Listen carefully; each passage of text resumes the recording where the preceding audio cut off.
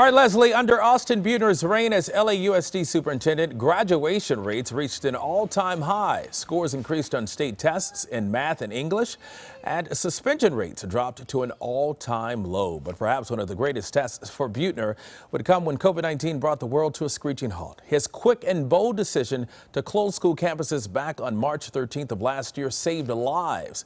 And now students and teachers are back in school with what he says is the highest standard of safety of any school district in the nation. So why is he leaving, and what's next? You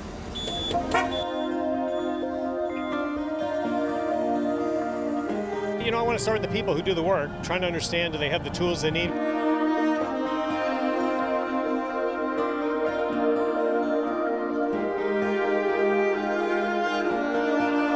You know, I took this job 3 years ago. It's been 30 years in dog years. So a lot has happened since your first day to where we are now. I mean, even COVID, this is the first pandemic for you. LA Unified schools are closing on Monday.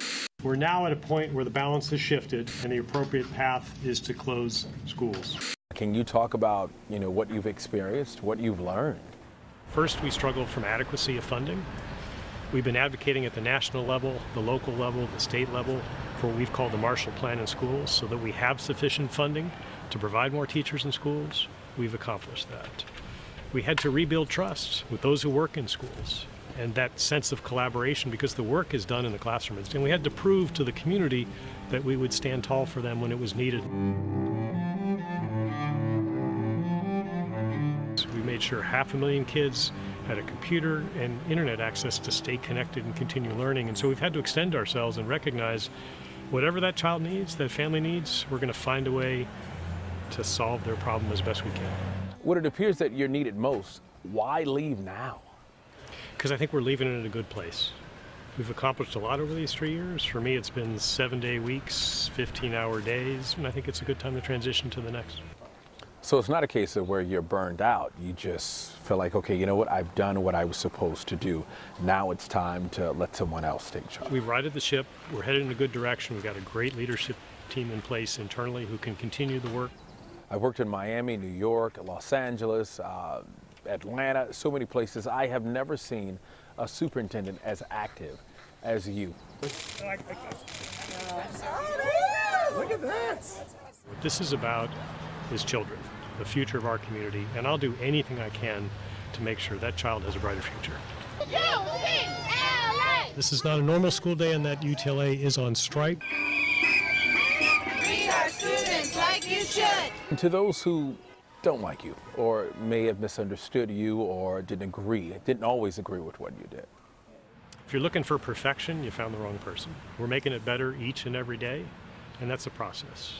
Martin Luther King used to say, bend the arc towards justice. That's what we're doing. We're bending the arc towards better for students. It's years and years and decades of neglect that we see in public schools. Any regrets? You know, I wish, looking back, that we would have done more to tell our story. There are fantastic things happening in schools throughout the communities we serve. Twofold question.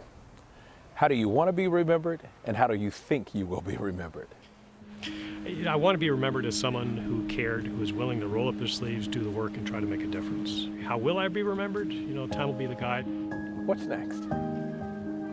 I'm sure you're not going to answer this question, but I got to ask you, what's next? You know, I'm committed to run through the tape. My last day is June 30th. I'll be working up till midnight on June 30th. Have we seen the best of Austin Beutner? No, I think there's more to come, and if we all roll up our sleeves, focus on solving some of the problems we face as a society, starting with public education, we'll be a better place.